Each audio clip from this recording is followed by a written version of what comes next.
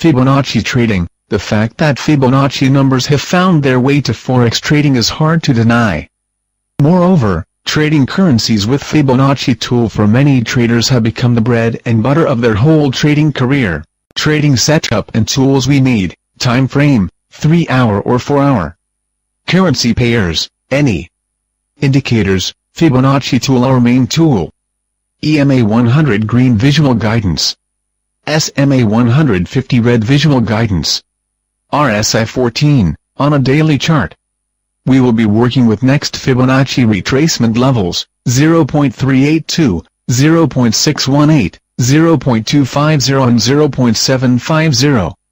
Default stop loss roughly 100 pips and then adjusted according to the most recent swing high/low. Profit target: no target is set as we will let the profits run.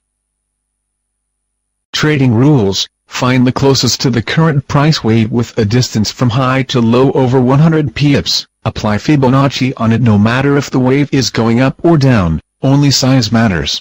Some terms we are going to use here: the corridor between 0.382 Fibonacci retracement level and 0.618 retracement on the chart will be called a must channel.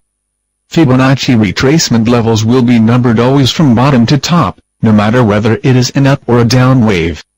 For example, at the bottom we will always have 0.250, then next 0.382, 0.618 and finally on top 0.750 Fibonacci retracement level.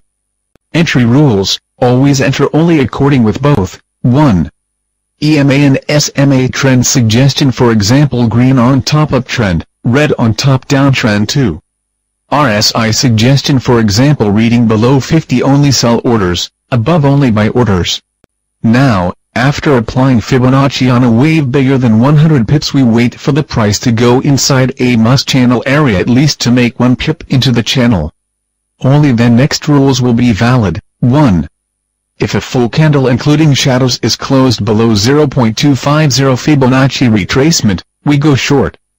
If we are currently long, it is time to close long position. It is an exit rule as well. 2.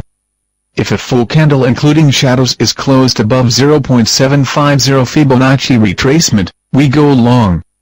If till this time we had short positions open, we close them, and again it is an exit rule as well.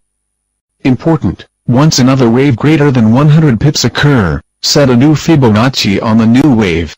Retracement levels will change and so we will now follow new retracements.